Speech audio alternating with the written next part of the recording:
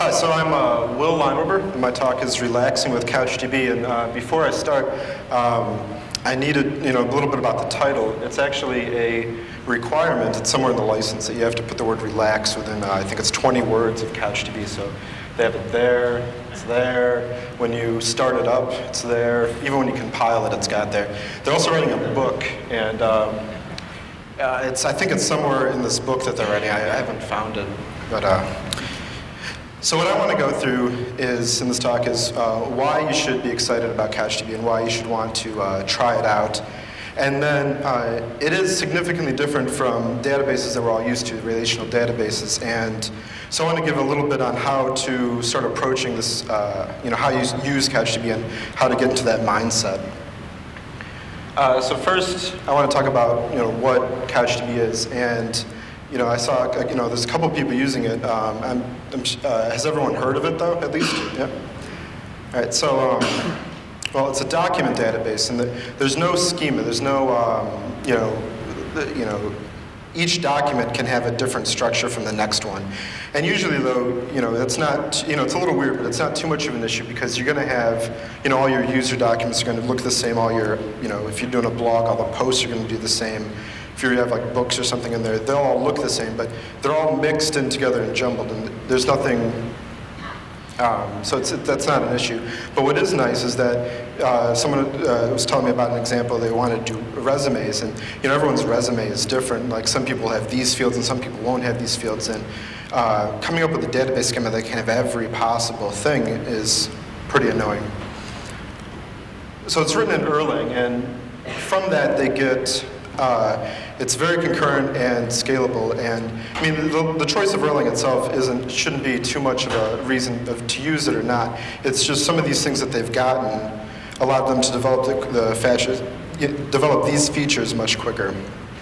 The other exciting thing about CouchDB is it's built for the web. It's built for web applications, whereas relational databases have been around for a long time and they don't quite fit what we want to do with databases. And especially with Rails, since we treat the database just as a place to store and retrieve data, and a lot of times don't use any of the extra features. Like, for me, there's no difference when I use MySQL or Postgres, because I rarely take advantage of the features that Postgres would offer over MySQL. The interface for CouchDB is RESTful, and this is pretty cool. Like, when you get it, you get a document, you put it, you delete it, and it has all the same conventions that we're used to as Rails developers for a RESTful thing.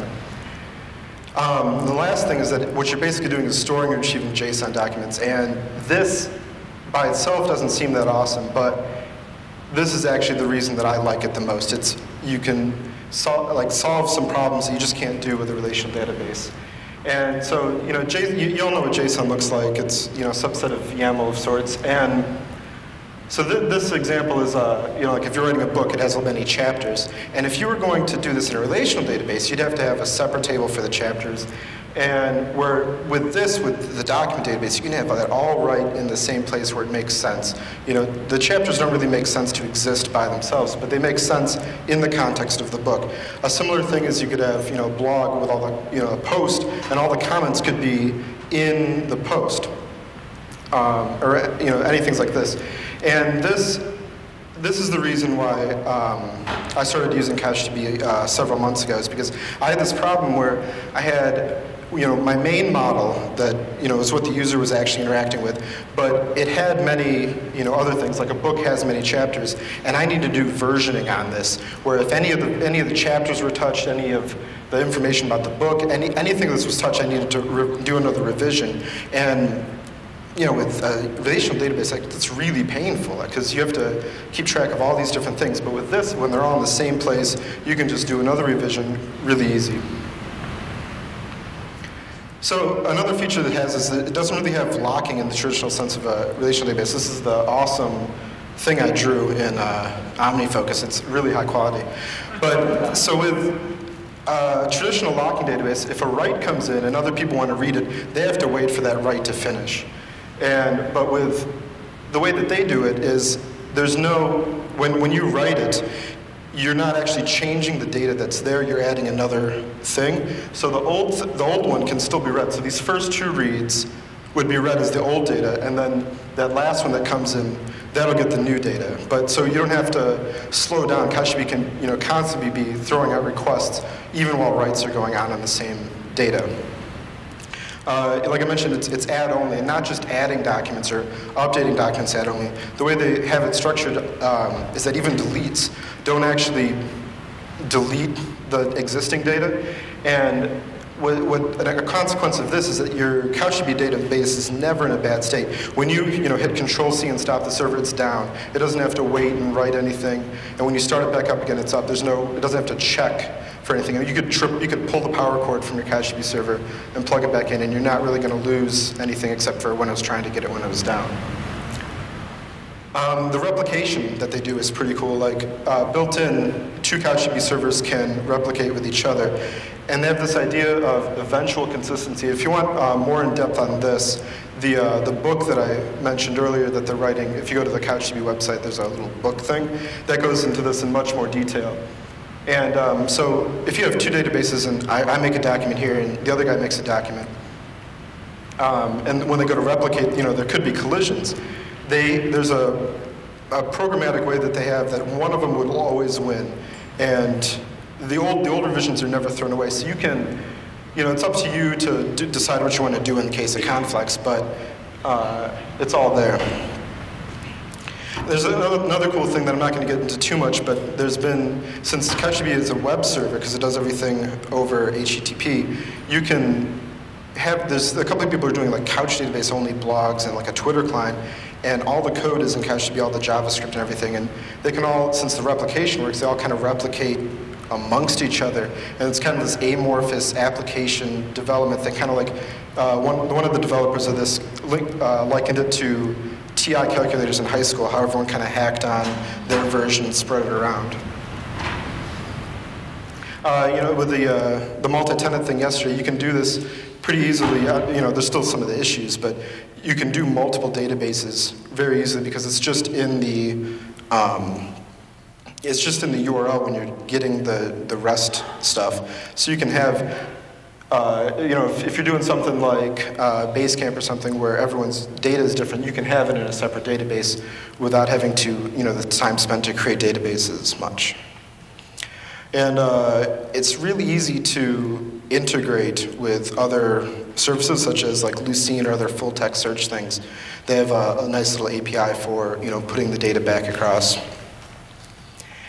And there's a way actually to store files you can have, any document can have any number of file attachments. And they do it in a smart way. When you want to, when you get a document that has these file attachments, it doesn't start streaming the file over. It just gives you some of the metadata. And then when you actually want the file, you do something different to actually retrieve those files. So the big difference is that it uses this concept of views instead of queries. And the views are, sorry, just a second. The views, this is the biggest conceptual difference. Like all the other stuff, it's kind of like a database that has a couple cool features or something, because it's the same idea of storing and getting data. But these views, that's the hardest kind of stumbling block. They're stored just as documents like anything else, so when you replicate or whatever, they're all there. And the views use this view server, and default when you install it, you get a JavaScript one in SpiderMonkey. And there is built-in stuff. I mean, there's a way to swap that out, and you could use Ruby if you really don't like JavaScript. Or I've seen some Python ones. I haven't actually personally done this because the JavaScript is powerful enough, and from all the Ajax stuff, everyone's familiar with JavaScript, and it works really well. The concept that it uses is MapReduce, which is sort of a borderline buzzword, but it works really well. So you have the map step, which goes through every single document, and then the reduce step was optional. So the first time you run it, it has to go through every document, which is horrendously slow. Not even, if you have, books in there and you also have, articles or something else, it can't just go through the books because it doesn't know which documents are books and which aren't until it goes through each one. But then once that's done, it builds an index so it doesn't have to do it, so it's much faster. So that map step, what you do is you go through each document and you have a key and a value, and then it sorts it by the keys, and that's how it persists, and that's how you sort of query it once you have a view. And I already talked about the persistence index. Oh, and the other thing is, so it has the index, and then any new data that comes along, any deletions or updates or new documents, the next time it only has to go through those new things. So then, as long as you keep your views fresh, and there's some built-in mechanisms to, you can maybe trigger it every 100 thing, or you can have a cron job to run every couple minutes to just run your views in case no one's actually accessing those particular ones. And that'll keep everything nice and speedy. And so when you're writing a web application, like you know ahead of time which queries are going to be run. So that initial slow thing, it really isn't a problem. So since it's built on HTTP and REST, you get some benefits with that. The biggest one is being that it's cacheable using existing tools like the reverse proxies and load balancers. You can have a cluster of CouchDB servers, and you don't need special tooling to do this. Your standard stuff that you're already using will straight up work.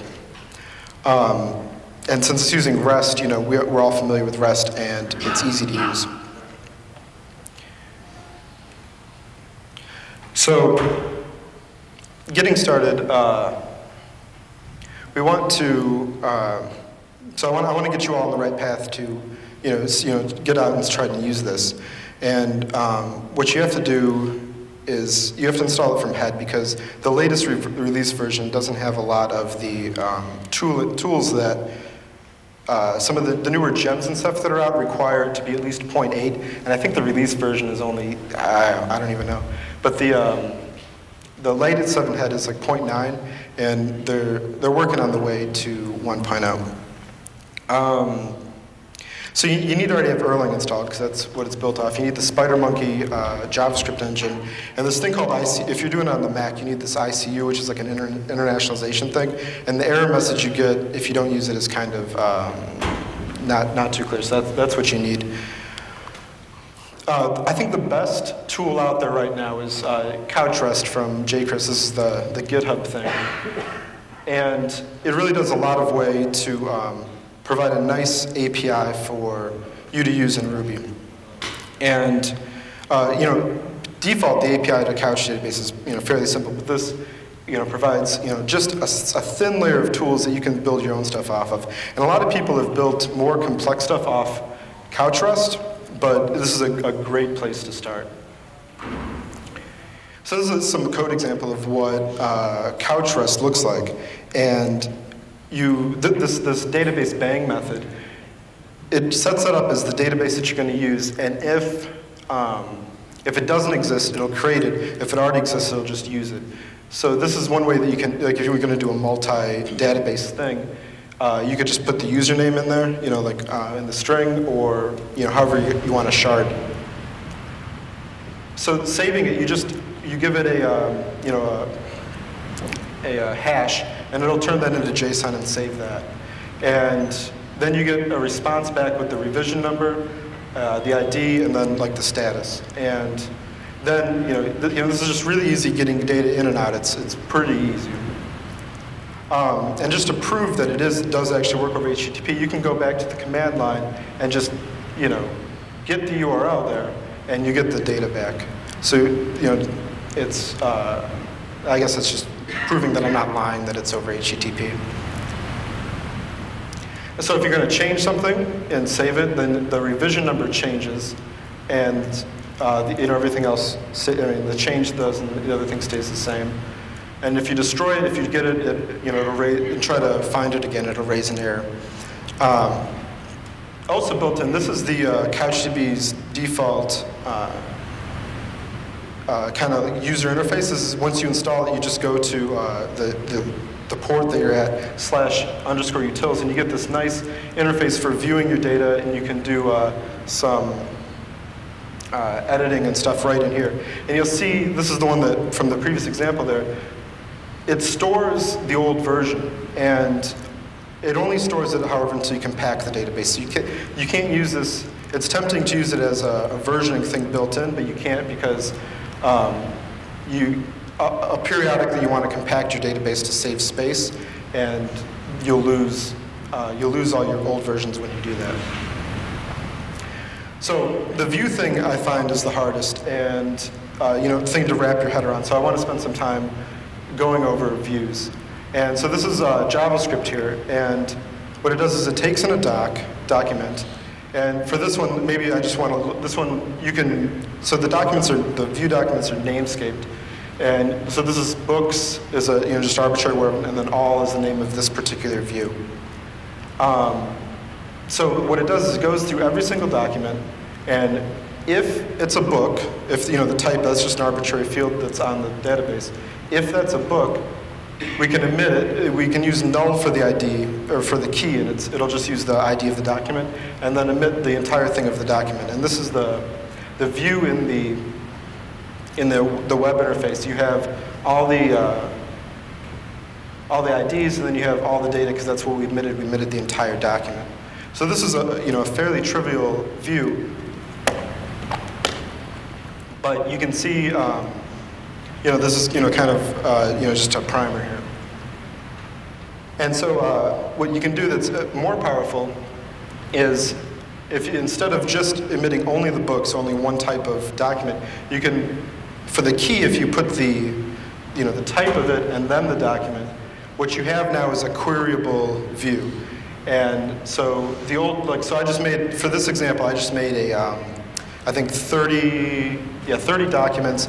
10 of each type: article, book, and maybe user. And so the old one from the previous slide that just was books only, there's 10 of those. And if you did this one, if you call this one by type, because that's kind of what we're doing here, we're kind of doing a by type query. And if you just do it by itself, it'll return everything. If you do it and pass in the key, if you pass in the key book, then we get 10, which is the same 10 that we got before. So what's happening is when it's building this view to disk, how I said it was persisting the view, it stores it as a tree, and it does it by the type. So in this case, by the type, because that's what we're emitting. And so it'll go down and just pull out the ones that match. So that's how you can do kind of customizable queries. And this is very powerful because once this view is built and you keep it updated, I mean, this is instant. It doesn't have to do any extra work once as long as the view is reasonably fresh. For an example of one with a reduce thing, this one is just doing the size. So we're still doing the same map step as before, so we can do it by type. But then the other thing, so then they get passed into the reduce function, and this one just returns the length of the values array. So what we got here is the first example, not doing any sort of passing in of parameters or queries. We get 3, which that doesn't make sense because there's 30 documents. But what happens is you need to tell it to group the results. And it's one thing to be worried about is when you're testing the views in that web interface that comes with it, it automatically passes this in. And this is a common stumbling point because you test your view out in that thing and you get the right results, but then when you use it from your code, it's all wrong. And you have to remember to tell it to group the results. So once you do that, we have the article, book, and user, and each one is 10. And if you only want part of that data, it's the same thing as before. We can pass in the book, and then we get the 10. So the versioning thing, that's the big stumbling point that brought me to CouchDB. So one way to solve this is if you have a version number that just increments, you have to increment it yourself in your code, and then some sort of master ID that links all the versions together. And that's usually what I do is that's the first when someone creates a new thing, that first one will be version 0 in the master ID, and then from then on we can add in the new versions to that group, and then any other additional data, would just sit there in the document. And how does this look when we want to get this?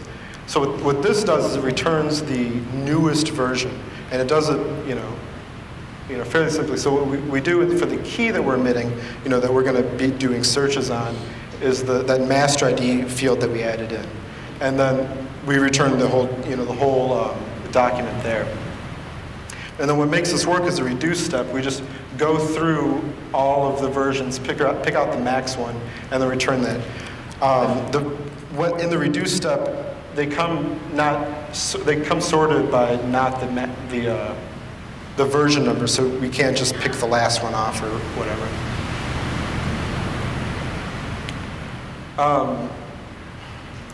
And one of the more complicated things, there's a great article if you search CouchDB joins, and the joins is in quotes because they're not really joins, is view collation. And this is one of the more non-obvious ways to use the view capability of CouchDB.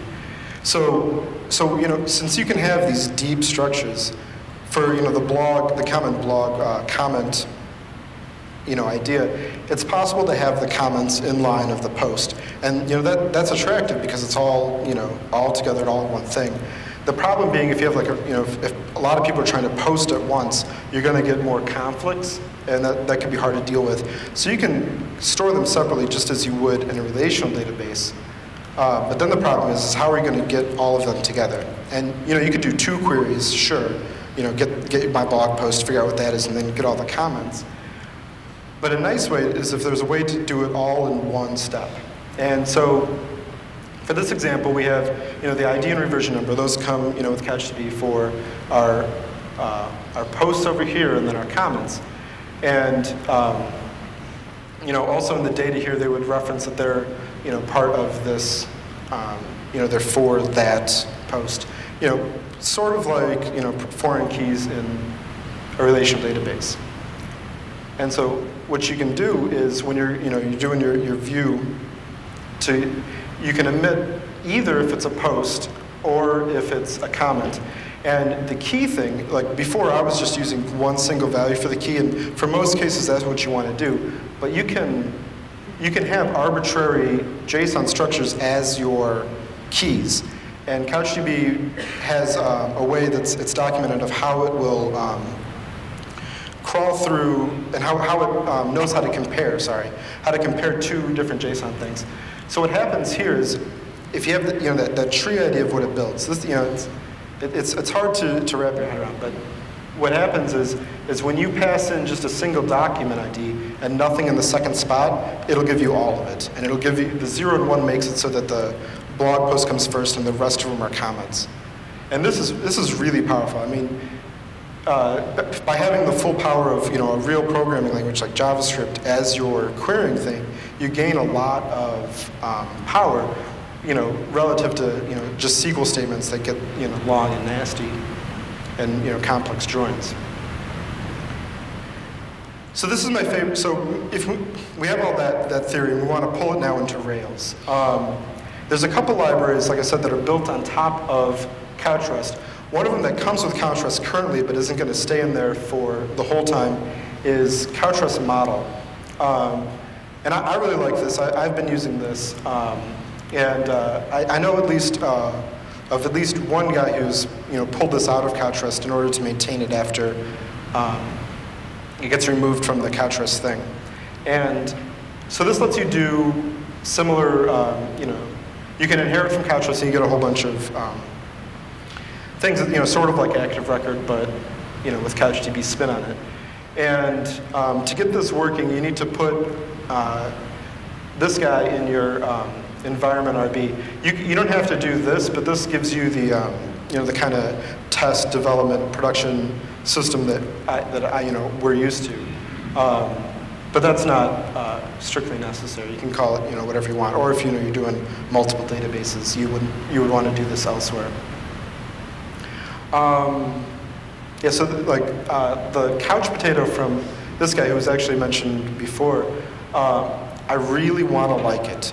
It has a whole bunch of features that are almost there, and I really want to like it, and I should just finish them. But like it does the versioning thing. It does sort of like an ordered list, and a whole bunch of other things that are it took kind of like Rails, some common Rails plugins for Active Record, and threw them in there, and it's pretty nice. There's Active Couch, which is supposed to be closer more to Active Record. I know there's a data mapper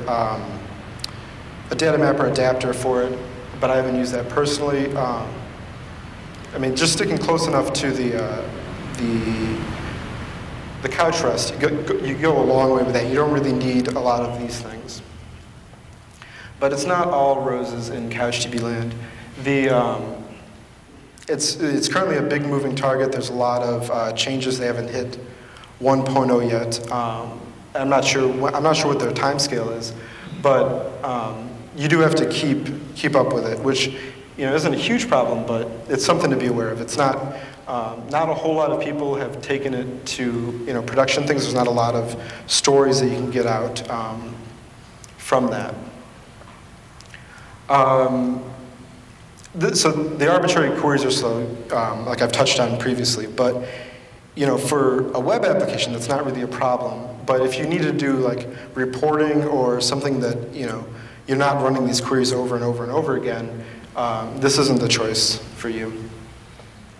The lack of supporting tools, since it is new, you don't have the kind of infrastructure built on top of it like you do for relational databases. You lose out on a lot of the stuff from that you take for granted from Active Record that does a whole bunch of stuff for you that just isn't there when you're doing CouchDB because it hasn't been built up yet. I mean, there's some spikes in that direction, but they're still all relatively new, and that it's a pain point because we're used to really quick development with Active Record, and you just have to do a lot more for yourself where you didn't have to before. The biggest thing that I found was lack of intuition. Like, I get relational databases. I understand what they're doing, and this, is new. I'm not, I don't have a straight up, answer. Like our gut feeling that has been built up over time of, what's going to work and what isn't. So it's a lot of experimentation. You have to, play with it a little bit more and figure out what works and what doesn't. There's some great articles out there, but not as much, not nearly as much has been written for relational databases. Here's what I want you to do next. I want you, next weekend, not here on the conference internet, but download Erlang, download CouchDB, get it running, and just play with it. It's not scary. Don't be afraid of it. It's fun. And you don't have to build a whole application on it. Just get couch rest, put some data in, put some data out. I do this a lot when I'm trying to test new features. Build up 300 or 1,000 different documents. Loop through, put them up, and start playing with the view feature. Because once you get the hang of it, it's really powerful, and you're really going to like it. And that's all I have to say about CouchDB itself. I'm sure there's questions, and I'll be willing to answer them. So, yeah. Does the ports install of CouchDB now work on OS X? Because for a while it wasn't working. I don't know if it works, but the last time I tried it, it was way behind, and like the LangAlex, or not LangAlex, but the jChris CouchRest gem. It requires it to be at least, I think, 0.8, and the port one, like, they haven't released something in a while, and so a lot of I'm not sure exactly what doesn't work, but I know it doesn't work. Do you have a recommended link as far as where to get instructions on it? Yeah, if you go to the CouchDB.org, their wiki has installation instructions for every OS, and then there's a section to do it by source, and it's just. You just grab the 7-head. You have to do a bootstrap command, and that'll check to make sure you have everything, configure and install. And I mean, it's pretty slick. Yeah. How's it for memory? So I haven't profiled that myself, but I know some people who have talked about that, and it's actually. I don't have any hard numbers, but I think it's at least comparable, if not slightly better than like maybe MySQL for comparably sized things. I think someone said that they, like storage-wise, it wasn't as much. I'm not sure about running memory. Yeah. You'll have more problems with your Ruby app and object creation in your object space than you'll have with CouchDB. So keep that in mind. Because if you're using CouchRest and let's say you generate a view, and your view has 10,000 items in it, CouchRest model will actually instantiate 10,000 objects for you catalog. So you'll run into those memory issues because we were doing something where we had 20,000. Maybe there was like 1K of text in there. 20,000 of these over and over again actually got us up to a 1K resident size in an IRB session. So that's one thing we'll have to worry about. So you're saying that... I'm saying that CouchDB by itself isn't bad, but you're going to run into Ruby issues if you're using CouchRest model first. But as long as you have same, like you can, because CouchDB you can pass in the limits. Right. So that you're not creating hundreds of Ruby objects at once. Has 10,000 or 20,000 or 100,000 items in it. Right. It'll happily do that for you. Sure. Yeah. What's the top number of documents that you've placed into a CouchDB instance and had it still be usable at this point? And is there a theoretical limit or a limit that is a hard limit defined by the Couch developers at this point? I'm not sure if there's a hard limit. Personally, just in playing around with it, I did, I think I generated, the max I've done personally is, I think 3 million documents. And that, had I think it was like, it was a lot of storage. But, I just wanted to, see how long the view stuff took. And, the first time it took, a whole lot of time. And then, maybe like 10 to 20 minutes. But then I did the same thing instantly, afterwards, and it was instant, which, that's, I thought that was pretty neat. Yeah, so I don't know if there's a hard set limit for that, these weren't, I want to keep in mind, these weren't like complex documents either. They were just, they had a random number, and then, I was saying, give me all then the view was, all of them greater than a certain number, and you could change the number and just, skim off the top. Yeah. The point you made about not being suitable for two dynamic queries How would you characterize it? The queries I see are written in JavaScript, right? Yeah. Is that what you're saying? Yeah, so are they cached? Is that what? Why is it dynamic, more dynamic queries, why is it poorly performing? Sure. So what it has to do is when you make a new view, it has to go through every document and build its, this is my tree. It has to build it has to build the index, write that tree out to disk, and there's no way there's no other indexes for it to go off of. So it has to go through each one. So you should really think of those queries as indexes that you're generating. Right, that's why they call them views and not queries. I've been using the query word just because it's what it's comparable to in the relational database. Okay. But once you build them, it's fast. It's practically instant. And then, so with these revision numbers, that's how it keeps track of how old the view is. And then the next time it just goes through the new ones or any of the changes. So that's why you have to keep your views fresh, because if you don't, like let's say you have an app and maybe one part of it isn't hit often, the first user that goes there is going to have to crawl through all the changes elsewhere. So that's why you need to be aware and keep all your views fresh.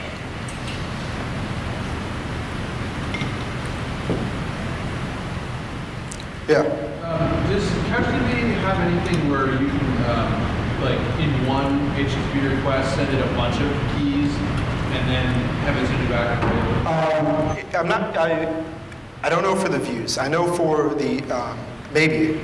I don't know the answer to the view things. What you can do is you can I know you can bulk insert and update data, but I haven't had a need to do the view thing, so I haven't looked into that. So I'm sorry, I don't know that. It's like it's kind of like you have the N+1 problem, right? If you have like a bunch of articles and a bunch of comments, like the example you gave works for like, if I want one article and all its comments, you can get it all back, but without that, if you had 50 articles with 50 comments each, you'd end up with all those HTTP requests without a batch.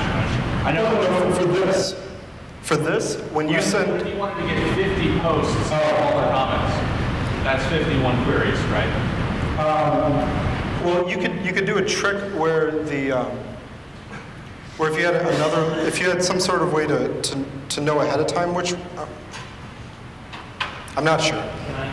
Yeah. Sure.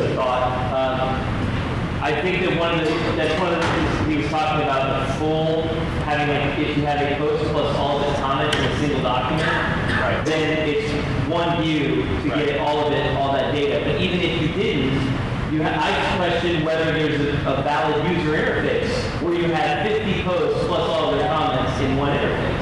And I would say likely what you end up doing is developing your interface so that you show, for example, the post first, and then a flip open to just a specific set of comments will execute the view to return that set of comments, and that should be fast.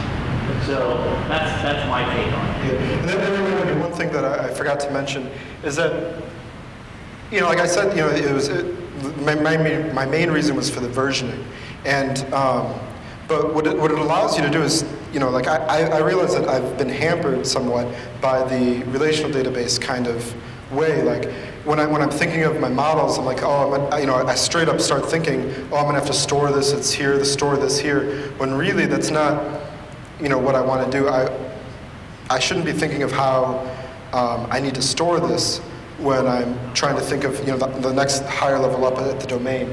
And this lets you be much more fluid on how you're going to store it. And it's been it's great. And, you're supposed to learn a new programming language every year. This is like a new database paradigm every couple of years.